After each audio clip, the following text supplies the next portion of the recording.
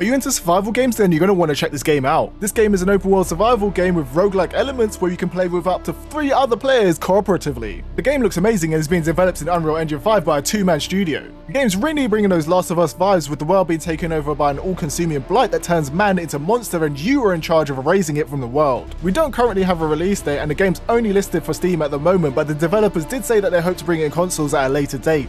If you want to know the name of the game to share with your friends because it looks awesome, it's called Blight Survival, but you should ask them